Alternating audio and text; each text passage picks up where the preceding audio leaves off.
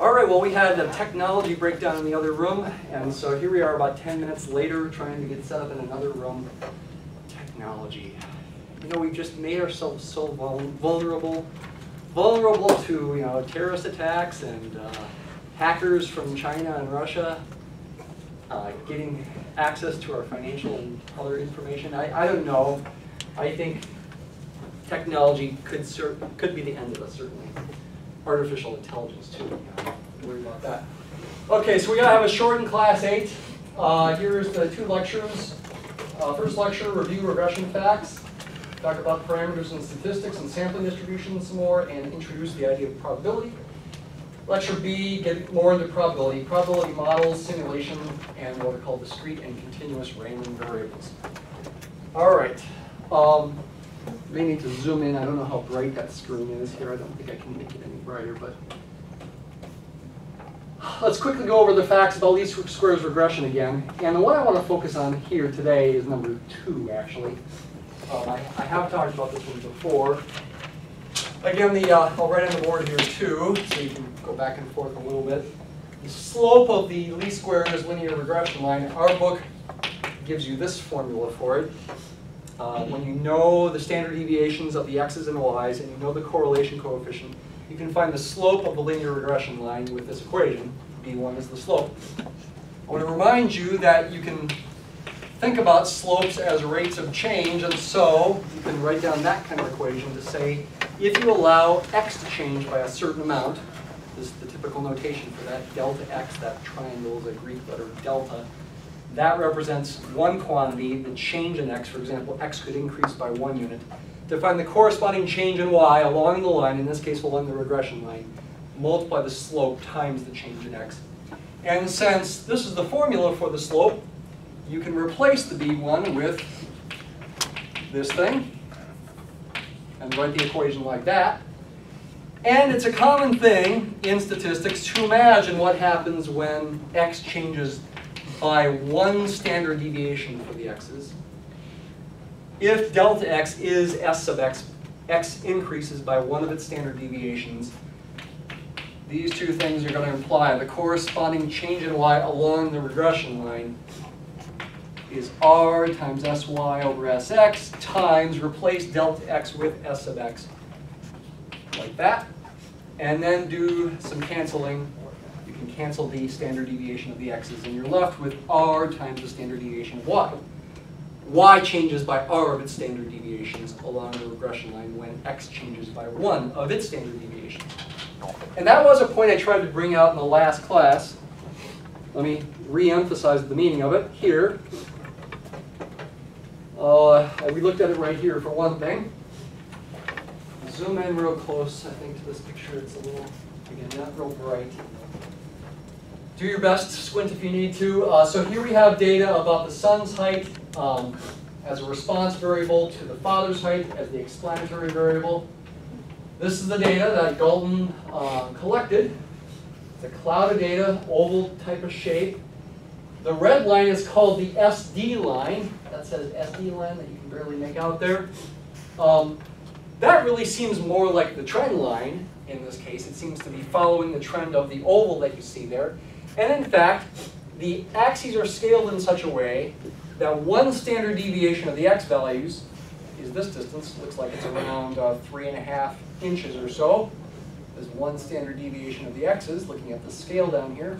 If x increases by 1 of its standard deviations, along that red line, y goes up by 1 of its standard deviations. You know, these are heights of men. The standard deviations of x and y in these cases are probably pretty close to the same.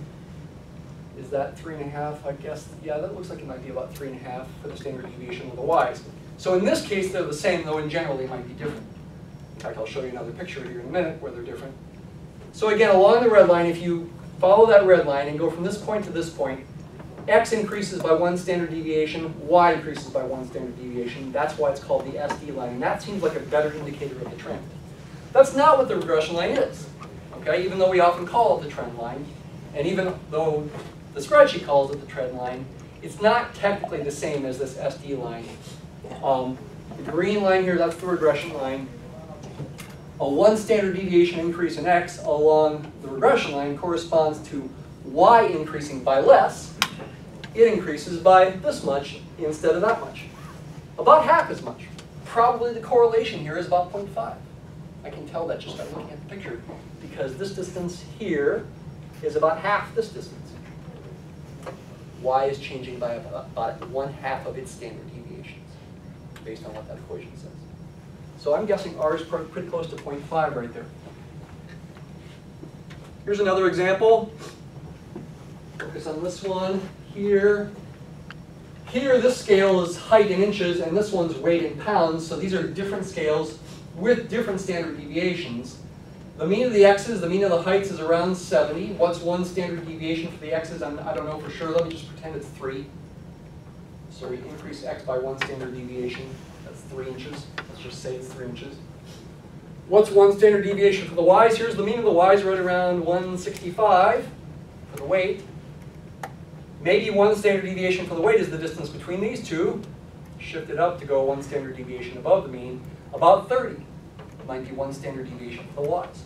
So along this dashed line, which is the SD line in this case, once again, a 1 standard deviation increase in x of 3 inches corresponds to, on the SD line, a 1 standard deviation increase in y about 30 pounds, from 165 to 195 or so. That's what the dashed line is. The dark line is the regression line. It's got a smaller slope. A 1 standard deviation increase in x corresponds to a smaller increase in y. This distance as opposed to that one. Looks like the correlation here is close to 1/2 as well, maybe a little bit bigger than 1/2. Because this change in y is a little bit more than halfway to this change in y. What the regression line is really doing, what you're really after, is for any given value of x, like 73 inches, look at all these coordinates. These are all the men whose height was 73 inches, the nearest inch. They have a bunch of different weights. What's the mean of those weights? That's supposed to be the second coordinate of that point in the regression line, about 180 or so. That's what the regression line really is doing best, is it's estimating the mean of the y's for any given x, for all the points with that same given x. Okay? Subtle distinctions, and when your points are real close to a straight line, when the trend is real strong, there's really not much difference between the regression line and SD line, which looks more like a trend line. You can't really tell the difference between them. So even though the spreadsheet calls it a trend line, it's really a regression line, which is slightly different, but it doesn't really make much of a practical effect. Okay? They're basically the same when it's a real strong trend. The graph on the left, you don't see a super strong cloud trend, so to speak. This is the regression line here. Once again, for any given educational level, what's the mean income level? For people who finish college, 16 years of schooling, this is supposed to be the mean of their income level, the second coordinate at that point, which is going to be around $20,000, which is not very good, it seems. This is probably pretty old data. Okay? Just found that graph online. $20,000, that would have been a lot of money back about 40 years ago, not so much today. I wanted to talk more about the sophomore slump. I would encourage you to look at that spreadsheet and look at these graphs to really see what I meant by sophomore slumps, but because we're short on time today, I'm going to skip over it once again. I do want to spend a little more time talking about why it's called the least squares line. Let's go to the spreadsheet. Let's see. I should have opened this up, but I forgot to. We're looking at the data about, let's look at the one about the price of coffee that we were looking at last time. So again, here we have X is the price in cents per pound, the going price of coffee. Y is the percent deforestation, and this is supposed to be in Indonesia. I'm assuming they've gathered these data correctly. We calculated various things like the means of these variables, their standard deviations, the correlation, the squared correlation, the slope, and the intercept. And we also continued and calculated some things over here, ultimately getting towards this quantity called SSE. And what I emphasized at the end of class, or near the end of class I think last time, is why regression lines are called least squares lines. The idea is you want to minimize SSE, make it as small as possible. SSE stands for sum of squares of errors, errors being synonymous with the residuals. Here are those errors or residuals right there. Here are the squares. You add them up, you get this sum of squares. You want to make that as small as possible. All I want to illustrate today is that it is as small as possible. So if I go back and change the slope and intercept slightly even, this number over here should not go down, it should go up. Because that slope and that intercept are guaranteed to make SSE as small as possible. So I'll go back over here. Let's write down what this number is on the board for that many decimal places. SSE for this example. That's an approximation, I'm sure. 0.3018881614. Let me go ahead and change the slope and intercept. Let me not use the formulas, but instead just pick numbers. Pick whatever I feel like and see what happens to SSE. I'm going to pick two numbers that are close to these numbers, but not exactly equal to them. I think I'll pick 0.05 and negative 0.98. How about that? SSE won't change much, but I'm counting on the theory being right and it going up, not going down. Okay? So if I make these numbers slightly different, not following the formulas, but instead just sort of guessing, 0.05 and negative point, I forgot what it was. Well, there it is. I wrote it down. Negative 0.98. Let's see what happened to SSE. Everything gets updated. 0.5591. Yeah, it got bigger. By quite a bit, actually. More than I expected. Bigger than that. Even though I only changed the slope and intercept a little bit. Or did I forget my negative sign with the intercept? Oh, I forgot to... No, I kept the negative sign. Okay. Yeah, I didn't change them that much. And SSE got significantly bigger. Okay? Even if I had made the changes smaller, SSE would have gotten bigger. Okay? Is this important for you? Okay? I think it's important to just realize what it's doing. I could test you on this idea. I'm not going to, just in terms of knowing the idea, maybe like with a true-false or multiple choice question, you're not going to have homework where you have to test this. Okay? It is a good thing to know the idea. You might wonder why minimize these SSEs. And I said the short answer the other day. The short answer is basically because it makes the math as nice as possible. Okay? It's a reasonable thing to do to try to minimize the sums of the squares of those errors to make that as small as possible in this picture as a way of overall matching the trend as well as possible. And it produces nice formulas. Some other line, like a line like this, definitely SSE is not minimized. If you calculate all the sums of the squares of the errors, well, they'd all be negative if the line was up here, but you're squaring those anyway. There are a bunch of longer distances. When you square them, you're going to get bigger numbers. Okay? So again, this line is chosen to minimize the sum of the squares of these distances right there. I do want you to know that basic fact.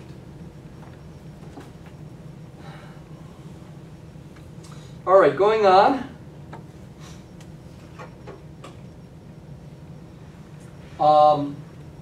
Let me skip some slides here about parameters, population, statistics, and samples. These are very important things to know, and we'll be talking about them very consistently.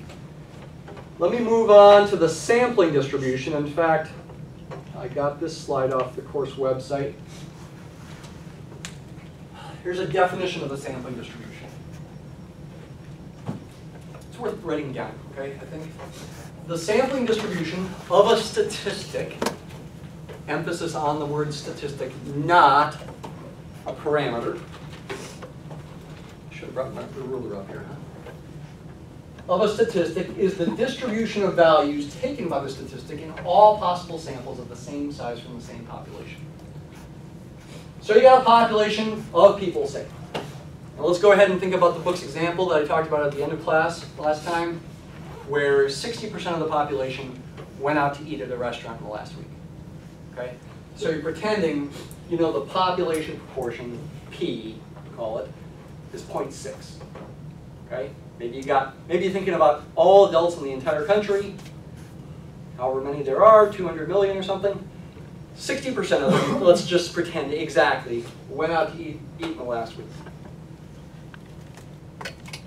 You could take simple random samples, SRS stands for simple random samples, of the same size, say 100, from that population, over and over and over again, okay? Theoretically at least.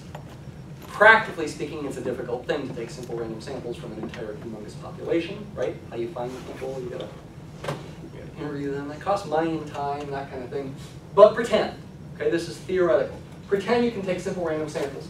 Just like you did with our table of random digits, for any given simple random sample, you can calculate a sample proportion called p hat. It's got a hat above it. That's a statistic. Anytime you put a little hat above something in statistics, in the class statistics, it represents something you're trying to estimate. P hat is supposed to estimate p. But different samples give you different values. 0.56, 56%, 0.46, 46%, 0.61, 61%, etc. You can do that over and over and over again, get a bunch of different values for p hats. You can make a stem plot.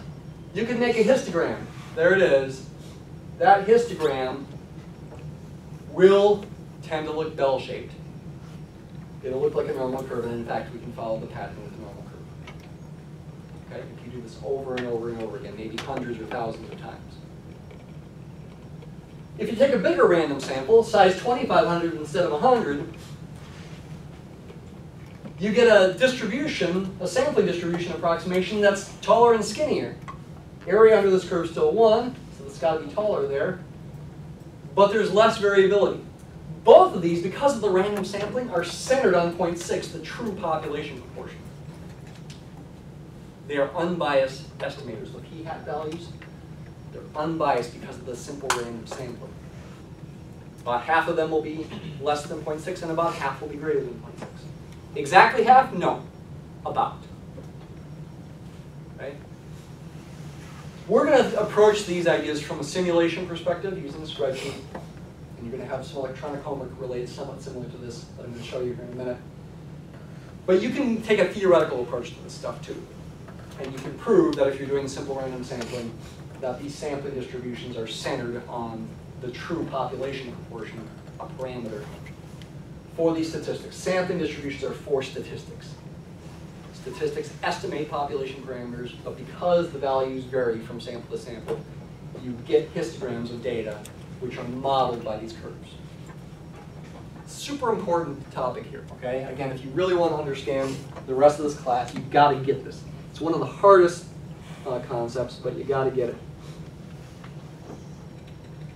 Okay, so let's do some sampling. What we're going to do is we're going to sample from a population with a population proportion of p equals 0.6. I'm going to show you how to make these graphs on a spreadsheet here in a minute. So what I did was I'm going to use a spreadsheet, and in fact I'll go ahead and show you the commands right away here. Using equals RANDBETWEEN, and ultimately something called COUNTIF as well. To help me make these graphs, what do these graphs illustrate? So I'm imagining sampling from this population of, it's a large population, I'm not going to say how big because I don't know, I'm just pretending it's really, really big. And I'm calculating the p hat essentially, trial by trial, okay? I'm not saying I've got a sample of a certain size in this graph at least. I think I did this one. But in this graph, I just keep sampling. So the first value of p hat, based on the first trial, is up at 1.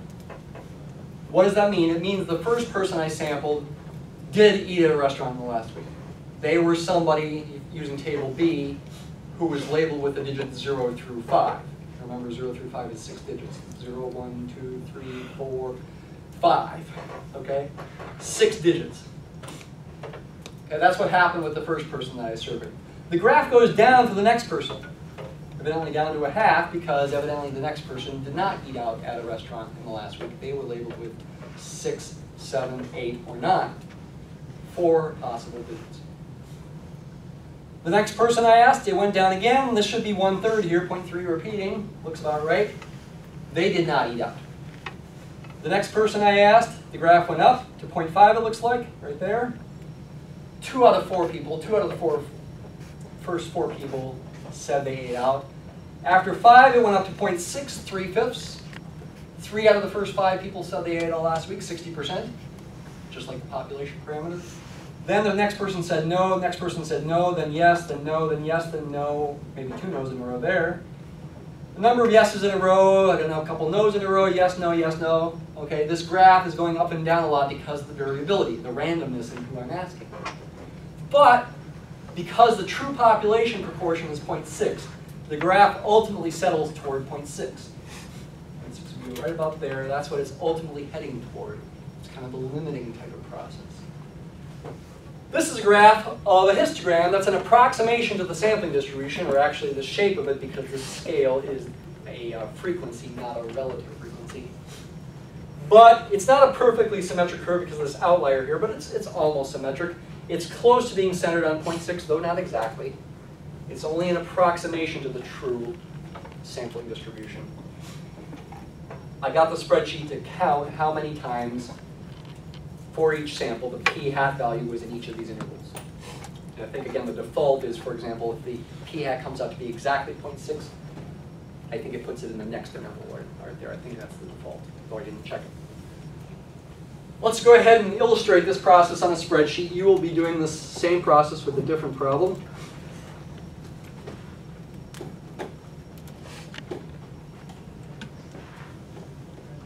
All right, I'm going to be sampling from the population with p equal to 0.6. You're going to be doing a coin flipping simulation. So listen carefully here. Okay, so I got this column labeled trial number. Essentially, this 1 represents asking the first person. The 2 represents asking the second person, did you eat out in the past week? The 3rd is the 3rd person, the 4th is the 4th person, etc. How many people do I ask here ultimately? It's a sample of size 100. Okay? I said one command we're going to use is RANDBETWEEN, which is actually a command I just discovered this morning. Okay? I've always been using RAND before, but this is a pretty convenient thing. RANDBETWEEN, what does it give us? It returns a uniformly random integer between the 2 values, the low and the high, inclusive, and meaning including the numbers. So if I've got 10 people, say labeled 1 through 10 instead of 0 through 9, that'll be more natural here. If I put a 1, 10, it's going to give me a random whole number between 1 and 10.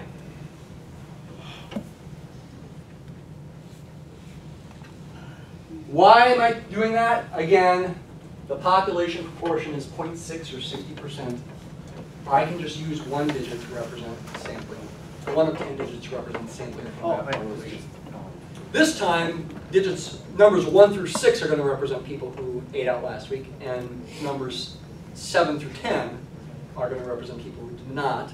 I shifted it from 0 to 9 to 1 to 10. Evidently, the first one's going to be a 3. Isn't that fun? So that's somebody who, oh no, it changed it to 10. That's somebody who did not eat out last week. Copy and paste. They always change.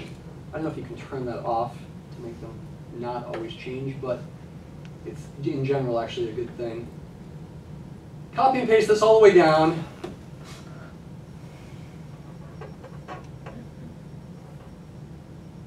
Here we go to the 100th person. Get a bunch of whole numbers between 1 and 10. That person ate out in the last week, that person didn't, that person didn't, this person did, this person did, this person did, this person did not, this person did, this person did. We're doing 1 through 6 for people who ate out, 7 through 10 for people who did not. This person did, etc. We can calculate, we can keep track of a cumulative number who ate out last week by using another command called equals countif. What is equals countif going to do?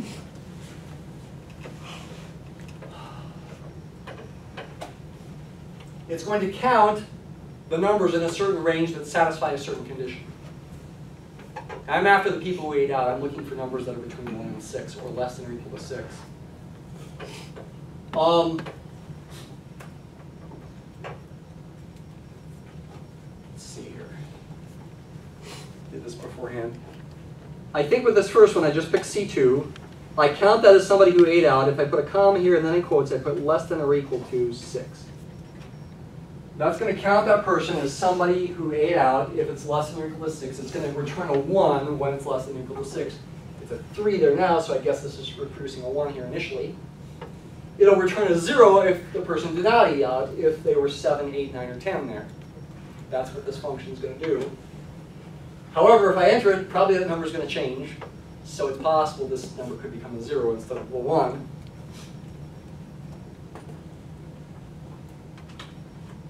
Yep, it changed. 8 on the left, so that's a person who did not eat out, and so we get a 0. To make use of that in the other cells, I don't want to type it in the exact same way in the other cells. Initially, I can type the same thing. However, if I want to keep track of a cumulative number of people who ate out in the last week, I'm also going to have to add the preceding cumulative amount, which is in the previous cell, D2. See what I did there? Zoom in. So I did equals count if C3 is less than or equal to 6. So if that number stayed at 10, you get another 0. If it was 1, 2, 3, 4, or 5, or 6, you get a 1 here. But then I'm going to add the preceding number, the previous cumulative amount, to keep adding and adding as I go down. That's the idea. And we'll see that it works. You just have to mimic it. I would encourage you to think about why it works. Here we got a 1 first because that person was a 1, which is less than or equal to 6. Then we got a 2 here because this one was less than or equal to 6. Again, when I copy and paste, everything changes, but let's go all the way down and see that things changed appropriately. Here we go. So now with the changes, this first person ate out, we got a 1. The second person did not eat out, this stayed at a 1. Third person did not, this stays at a 1. Fourth person did not, this stays at a 1. The fifth person did. This gets updated to 2. The sixth person did. This gets updated to 3, etc. I can convert those to percentages, proportions, by dividing by the trial number. So in this last column, cumulative proportion instead of cumulative number, I'm going to take what's in the number column, which was D2 in this case, and divide by the trial number, which was in column, what, B? Yeah, B2. B2. So when that first one's a 1, I'm going to get 1 divided by 1 is 1. If the first one's a 0, I'm going to get 0 divided by 1 is 0. In the next one, it's going to divide by 2, so I'll either get 0, 0.5, or 1. In the next one, it's going to divide by 3, so I'll either get 0, 0.3, 3333, 0.66666, or 1.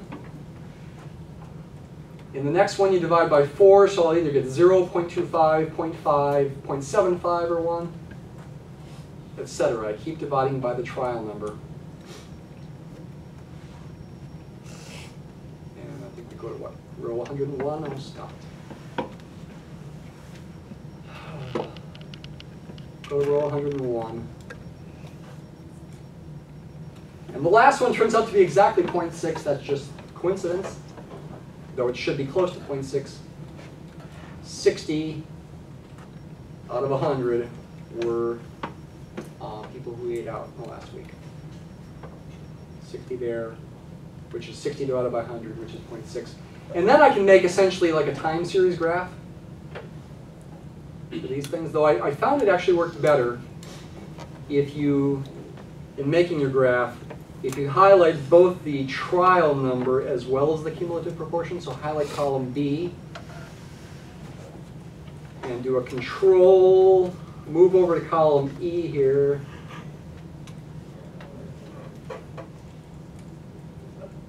Highlight those. I'm holding control down as I do this. Then go to Insert, Chart. That's not the kind of graph you want, but if you change the chart to being a line graph, and also add, click on this thing, it's hard to see there, it says use column B as labels. It's the last button here, you see where my cursor is. Click on that, that's the kind of graph we want. And then we can label it. Okay? I think for the sake of time, I'm not going to do the other kind of graph that I wanted to make. I wanted to make a histogram that's going to model the sampling distribution as well. But since we're short on time because of our technology difficulties today, I'll skip that. So at the moment, I think we'll take the quiz, and then we'll talk about some other things.